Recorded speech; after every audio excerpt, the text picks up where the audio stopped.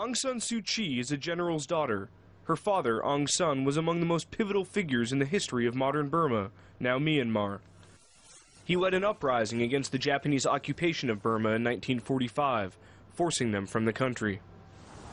After the war, he negotiated the terms of his country's independence from the British.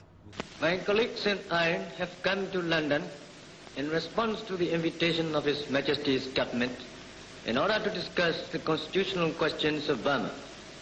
The demand of our people is complete independence.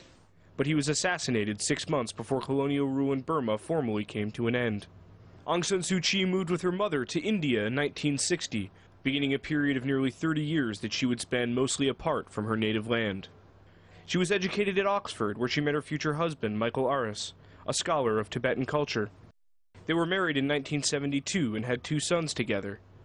It wasn't until 1988 that she returned to Burma to care for her ailing mother. And what she found was a country on the brink, a one-party state ruled by the military since 1962. Burma was racked by poverty and corruption. Things boiled over in August of 1988 as students took to the streets to demand regime change. The response was swift and savage. Thousands are believed to have died in the military crackdown.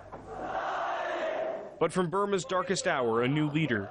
Suu Kyi addressed nearly 500,000 people in the capital at the height of the chaos, calling herself "my father's daughter," making her in an instant the face of the opposition movement.